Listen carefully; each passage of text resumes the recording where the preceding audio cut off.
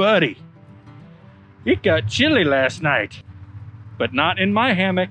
Good morning and welcome to The Real Outdoors. My name is Tim and we're going to talk about camping, hiking, hunting, and all that encompasses the real outdoors. Today, we're going to talk about how to stay warm in cold weather in one of these, a hammock. I know a lot of people are moving to hammocks from tents, and hammocks come with some of their own challenges, including how to stay warm in cold weather. And we're going to talk about how to do that in today's video. Unlike tents, hammocks sit up off the ground, so there's a space underneath the hammock. And that gives wind and air the opportunity to move above and below the hammock. And that creates something called CBS, or cold butt syndrome. And whoo, buddy, does it get cold if you don't take the necessary precautions to keep yourself warm in your hammock on those cold winter nights that we have coming up. The main thing you really have to do to keep yourself warm in a hammock is really no different than a tent. You need some kind of insulation underneath your body. It's just a little bit different because in a hammock, if you laid down on, say, your sleeping bag for insulation, or sometimes even a blow-up air mattress for insulation, you're gonna compress that insulation and not get a whole lot of warmth out of it.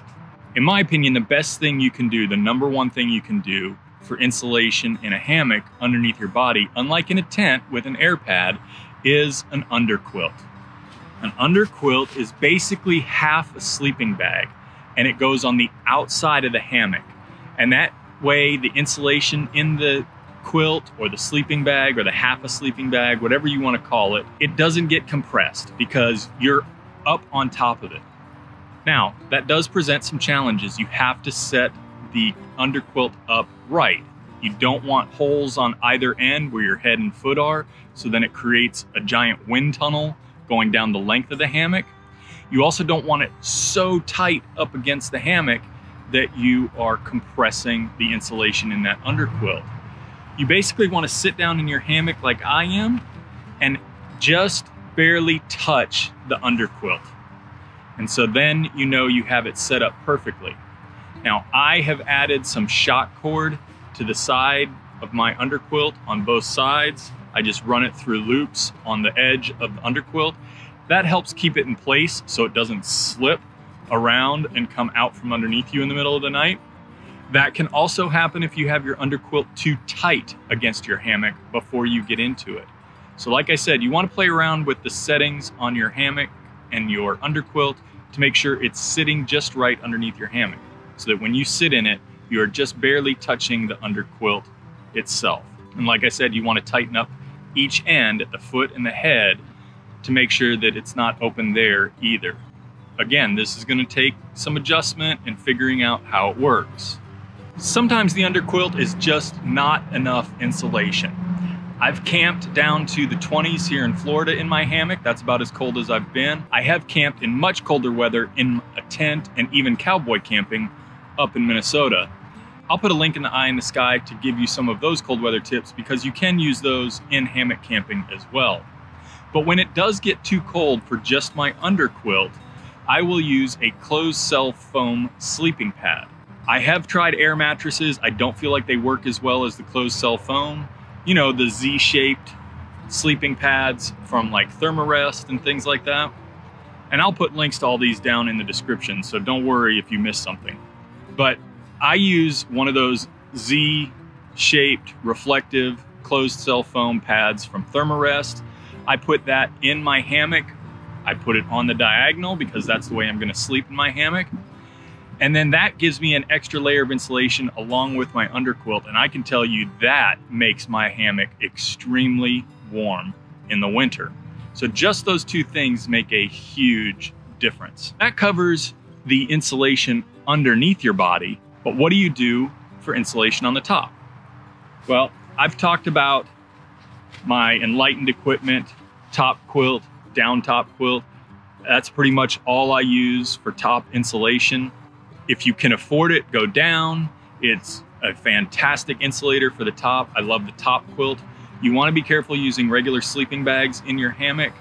You can use them like a top quilt, like just kind of zip up the foot box, stick your feet in and use it like a blanket or a top quilt. I did that for a long time.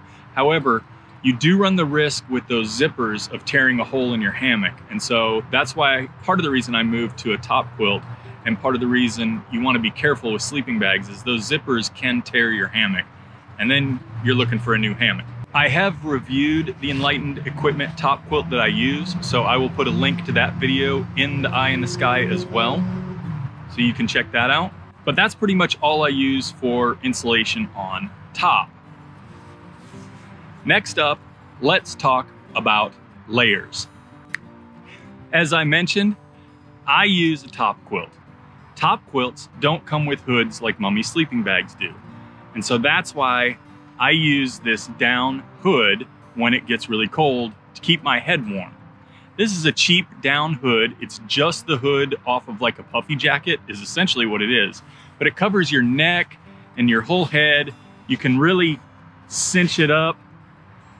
Just have that air hole there to keep every part of your head and neck warm. And it's only like 20 bucks. It's not a big deal, but it really makes a huge difference. And it kind of acts as a pillow when you're sleeping in your hammock too. It's nice and cushy. It also blocks out some of the sound. So if you have noisy neighbors when you're out camping, it helps block out some of the sound. I just absolutely love my hood, and it packs down into this bag. In addition to that, I always have something like this on when I'm sleeping in really cold weather, which is basically just a fleece pullover. This is a gridded fleece pullover. I don't remember the brand, but like I said, I'll put a link down in the description.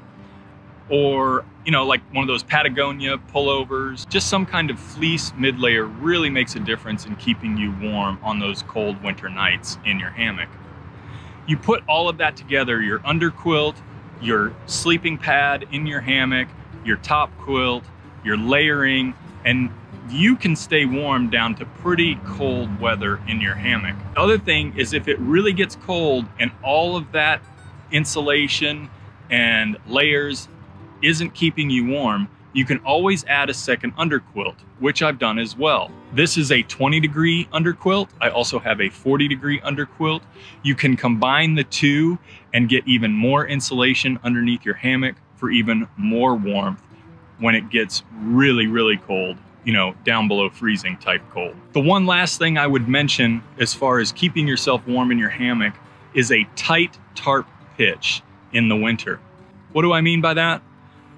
Pitch your tarp tight to the ground to prevent as much wind as possible from coming underneath your hammock and into your bug net. This also means you kind of need to know what direction the wind is coming from. You don't want your tarp to create a giant wind tunnel coming through your feet and head areas. So you want to have your tarp blocking the prevailing wind from hitting your hammock. So that'll make a big difference too. You can also buy covers for your hammock. Instead of a bug net, you would have a solid nylon cover for a lot of hammocks out there. A lot of them have that type of cover. Then you kind of run into some condensation issues sometimes. I've never needed to use a winter cover. The tarp is more than enough. And like I said, you just pitch that tarp nice and tight to the ground, as close as you can get it, and then that'll keep that prevailing wind from coming through as much. It's always gonna come through, it's always gonna be an issue, and you're always gonna need some type of insulation underneath your hammock or underneath your body. But pitching that tarp tight to the ground will also help you keep you warm in those cold temperatures that we're gonna hit coming up this winter. Give me a thumbs up if you got something out of this video, and be sure to click that red subscribe button. Don't forget to hit the notification bell so that you get notified of all our latest content here on The Real Outdoors. I'm getting ready to go on my annual Texas hunting trip, so be on the lookout for a new Texas hunting video coming up very soon. And I look forward to seeing you in The Real Outdoors.